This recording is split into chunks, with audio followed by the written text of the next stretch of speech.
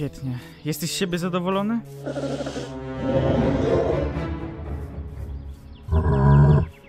Ach, no pięknie.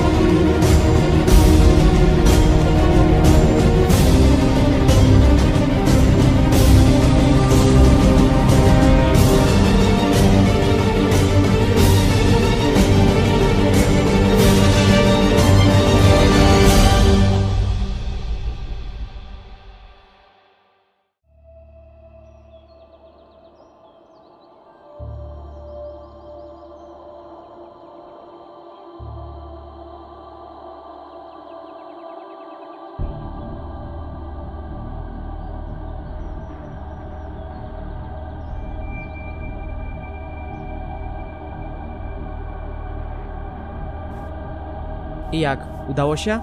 Balmoria jest nasza. Jakieś wieści o Lidii? Nic a nic. Wysłałem najlepszych ludzi i nikt jej nie znalazł. Cholera. Trzeba ją znaleźć, choćby nie wiem co. A dlaczego to jest niby takie ważne? Bo ona nie może dowiedzieć się prawdy. Co to było? Smok. Smok! Jakim w ogóle cudem istnieją jeszcze smoki? Też mnie to dziwi. Ale teraz nie czas na to.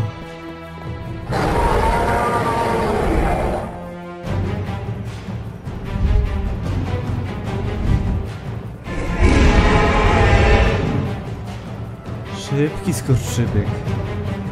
Łucznicy! Przygotować broń!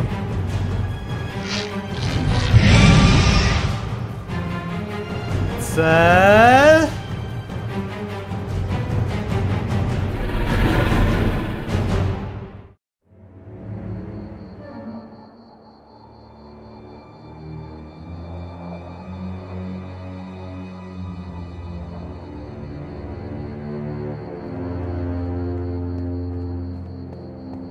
Wasza wysokość.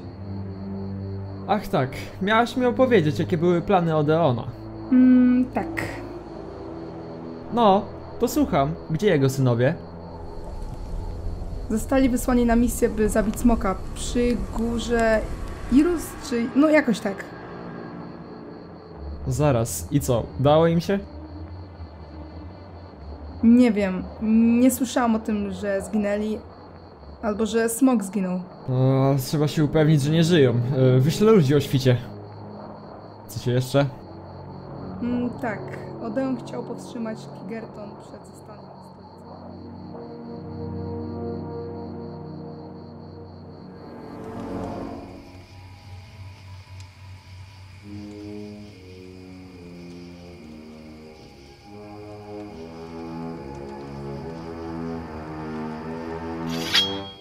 Nie robiłabym tego na twoim miejscu.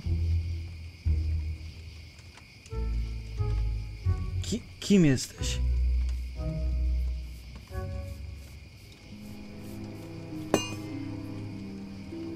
Nikim ważnym. Akurat przechodziłam. Ta rana wygląda paskudnie. Mogłeś się wykrwawić. Dobra, nie ruszaj się. Skąd jesteś? Bo chyba nie z tych okolic. Pochodzę z Wixir, to nieduże miasteczko niedaleko... Wiem, gdzie to jest. Jak nie chcesz, to nie mów. Nie zmuszam. Przecież powiedziałem. Słuchaj, po pierwsze, ja mieszkam w Wixir, więc bym cię znała. Po drugie, ktoś z Wixir i okolic by wiedział, że w tych lasach są trolle. Więc kogo ty chcesz oszukać? Nic więcej z tym nie zrobię. Zatamowałam krwotok, ale będzie niezła blizna na pamiątkę. Swoją drogą lepiej bym uważała na siebie, szczególnie jakbym się opiekowała małym smokiem. Drago, nic ci nie jest? Wszystko z nim okej. Mogę ci jeszcze jakoś pomóc? Jak ci na imię? Lidia. Kyrion. Kyrion? Kyrion Staroak? Ten Kyrion Staroak? To ty mnie znasz? Bardziej przez nazwisko twojego ojca. Kyrion, wybacz, że musisz to usłyszeć akurat ode mnie, ale... Mój dom został zaatakowany, wiem. Skąd? Spotkałem paru bandytów po drodze. A ty tak właściwie dokąd idziesz? Szukam brata. Zginął lata temu, kiedy nas rozdzielono. Będę tak chodzić, aż go znajdę. Nie odpuszczę.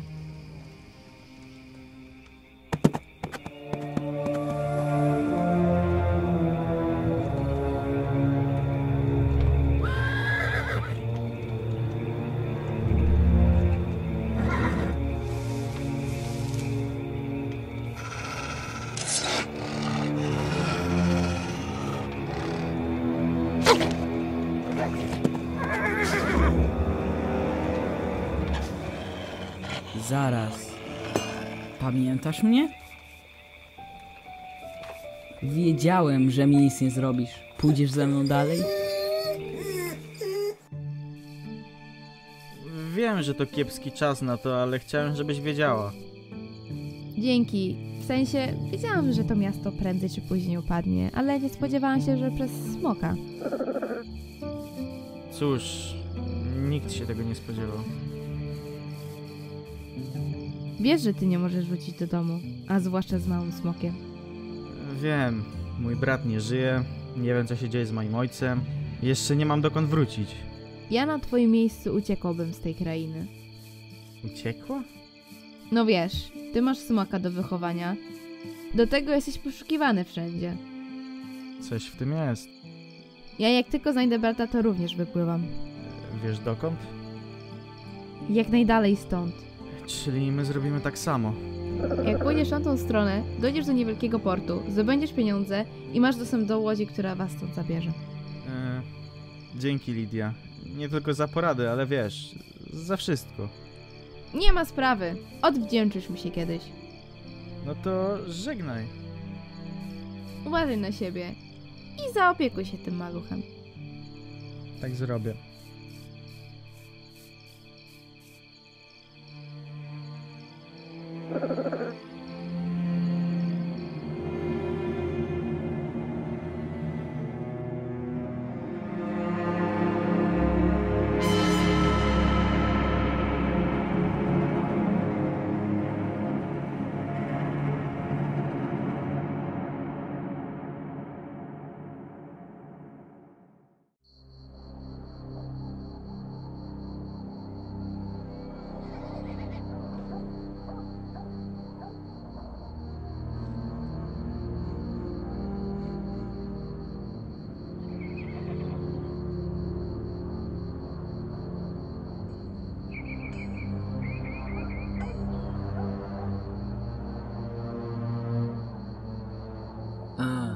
Czyli to prawda. Mojego domu już nie ma.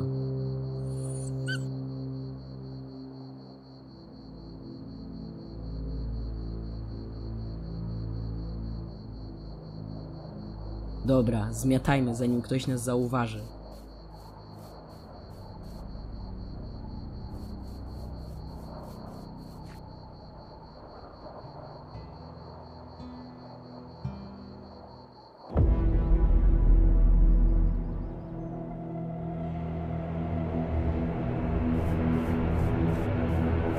Zabiliście go?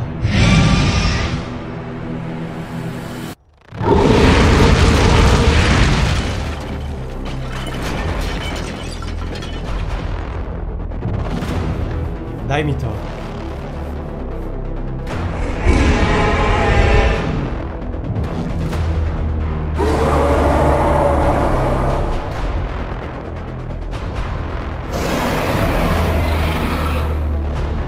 Wasza wysokość!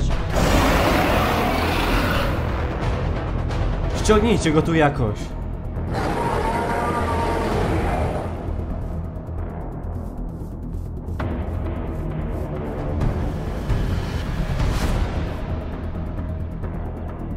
Teraz!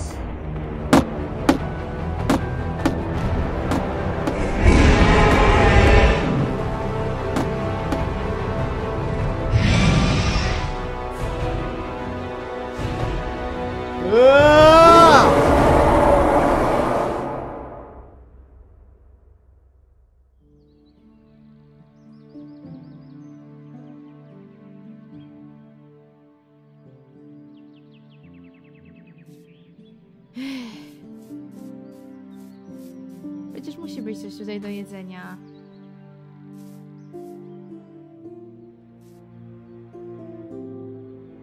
Tam jest!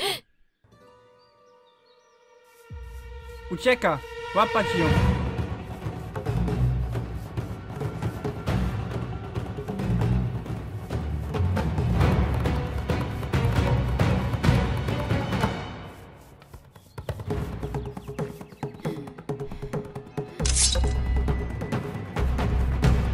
Gdzie ona jest?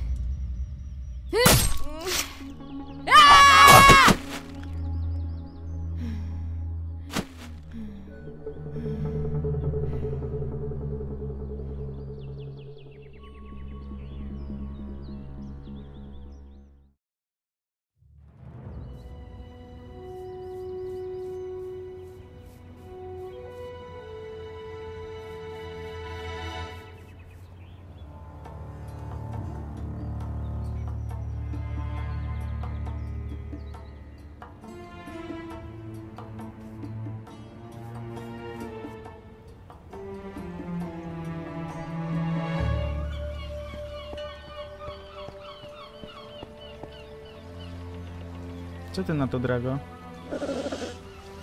A przynajmniej słyszałem, że zbawcy powrócili. Kontrolują nieumarłych. Były już plotki o nieumarłych atakujących małe wsie. Kto wie, czy przypadkiem... Przepraszam. Słucham pana. Wiecie może, czyja to łódź? No tak, wiem. To moja łajba. A płynie pan może poza Endarię w najbliższym czasie? Tak, nawet dziś, ale nic za darmo, koleś. A można coś innego niż pieniądze?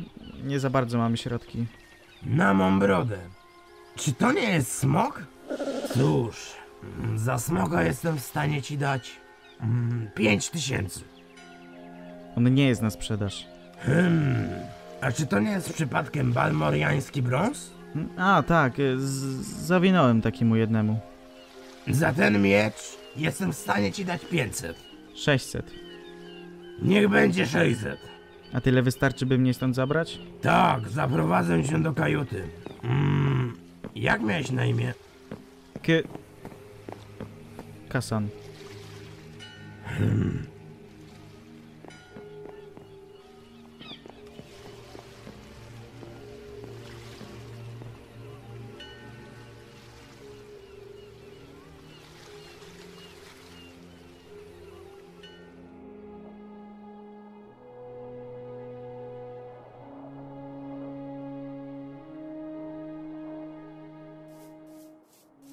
Ser?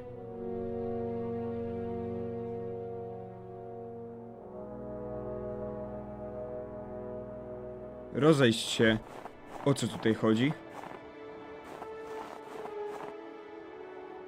Wasza wysokość, ty żyjesz?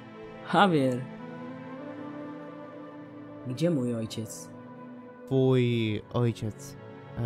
Twój ojciec był w więzieniu. Żądał próby walki. I ja ją wygrałem. A oni... A co z resztą? Gdzie Kyrion i Bane? Nie żyją. A smok?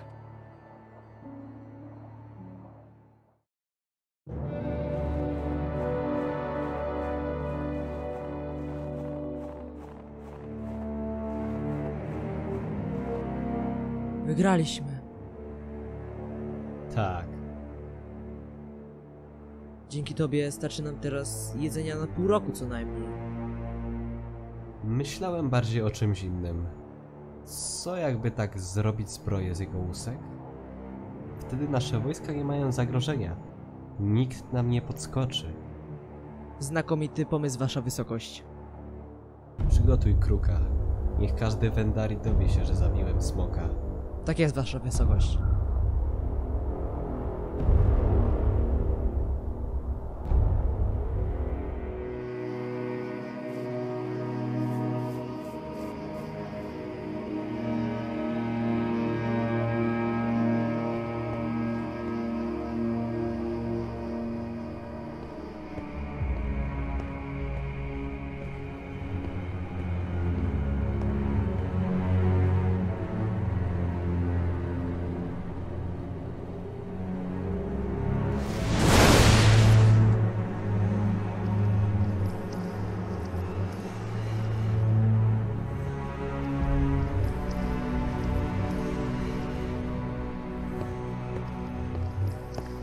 Zaczynałem sądzić, że nie dotrzymasz naszej umowy.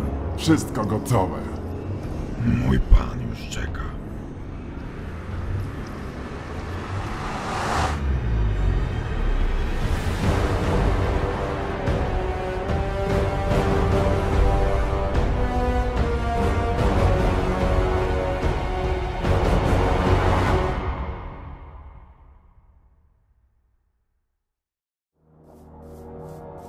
Cokolwiek by się nie działo, nie mamy wyjścia. Balmoria to nasz dom, musimy go odbić. Rozumiem sfrustrowanie, wasza wysokość, ale... Nie nazywaj mnie tak. Jesteś królem, panie. Odziedziczyłeś tron. Jaki to król bez królestwa? Chodzi mi o to, że nie mamy tylu ludzi. Połowa naszych zginęła lub jest w lochach. W takim stanie niczego nie odbijemy. A co z Morigią? Oni przecież ostatecznie też się nie zgodzili, by Kigerton było stolicą. W teorii można by zabrać nasze konie i tam pojechać. To wcale nie tak daleko. W końcu nie mamy nic do stracenia. W tej chwili to nasza jedyna nadzieja. Weź paru ludzi i wyruszamy.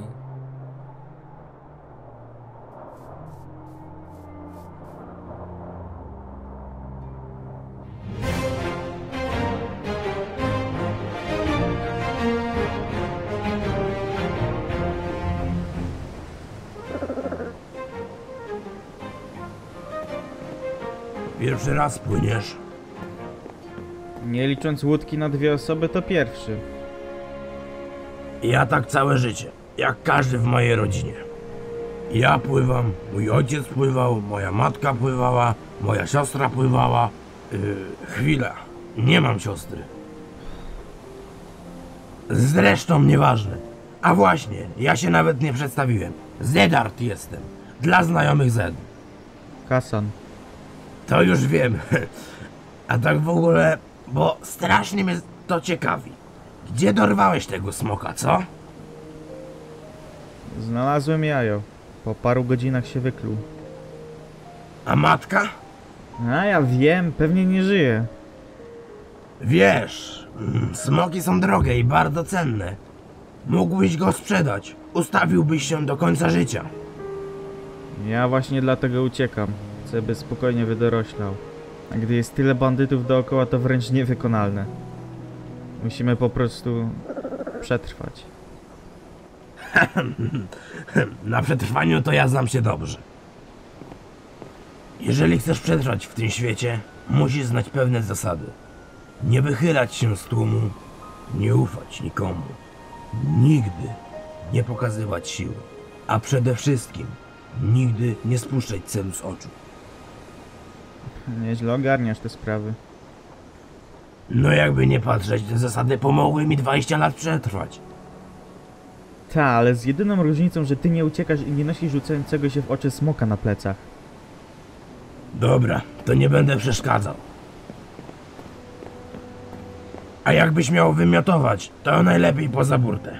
No, chyba że chcesz sprzątać.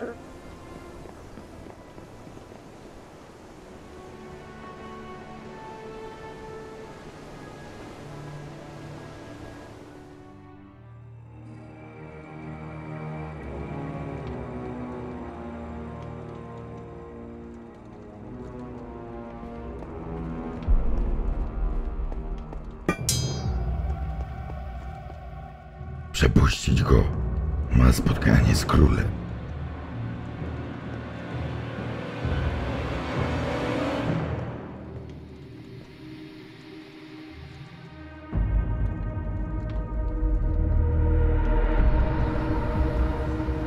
Królu, oto Tyron, dawniej znany jako jeden ze zbawców. Wasza wysokość.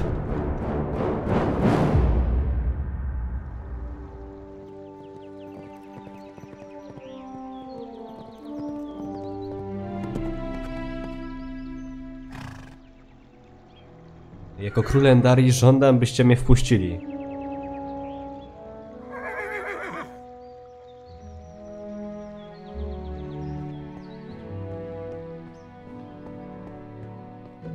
Zostańcie na zewnątrz.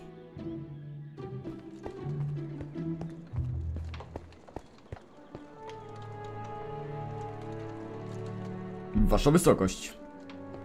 Witaj, Arel. Co cię tu sprowadza? Myślałem, że jesteś w Balmorii. Nie, ja nie mam czasu siedzieć w Balmorii. Mamy ważne sprawy do obgadania na osobności.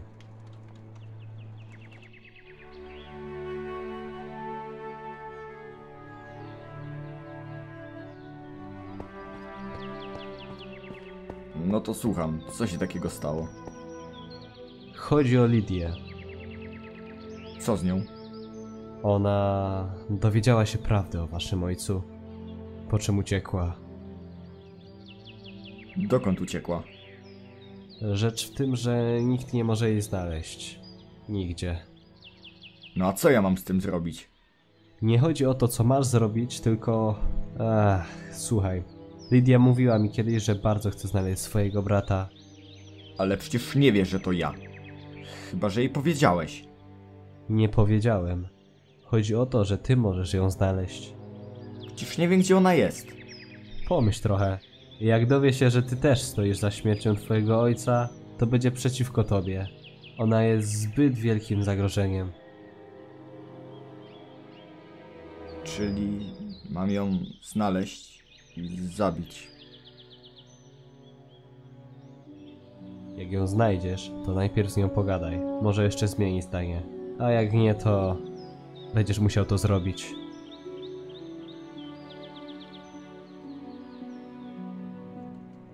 Jeśli mój plan ma się udać, to potrzebuję najlepszych z najlepszych.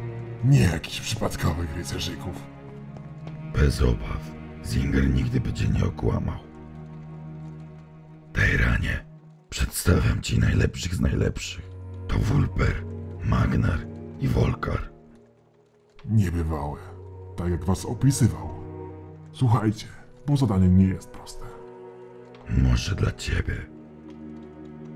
Jak pewnie widzicie, nie pochodzę stąd. Jestem z krainy, która nazywa się Endaria. W tamtym świecie uratowałem mieszkańców przed zagładą, a oni wygnali mnie z miejsca, które pomogłem obronić. Waszym zadaniem jest pomóc mi w odbiciu tej krainy.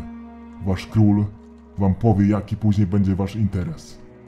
W skrócie podbijemy nowy świat, a jemu damy to, na co zasłużył.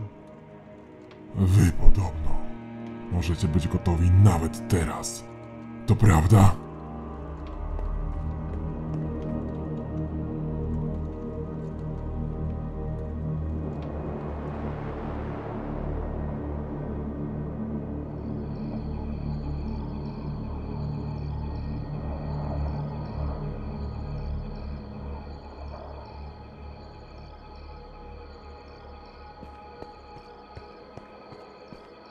Wasza wysokość! Mari? Coś się stało? Przyleciał kruch z Kigertonu. Król Garet pokonał smoka. Napisał też coś o zbroi ze smoczych łusek. To jest genialne. I wiemy, że synowie Odeona nie żyją, skoro smok wtedy przeżył. Dziękuję ci, Mari. Możesz już odejść.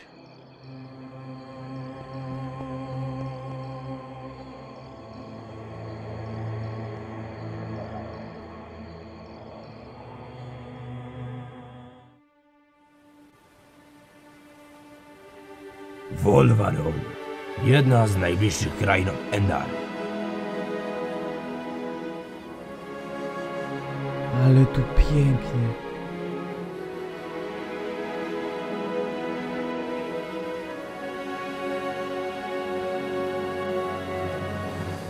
Tutaj cię zostawię. Mam jeszcze towar do wyładowania. Jasne, dziękuję za transport. Uważaj na tego smoka, Kasan. Opiekuj się nim.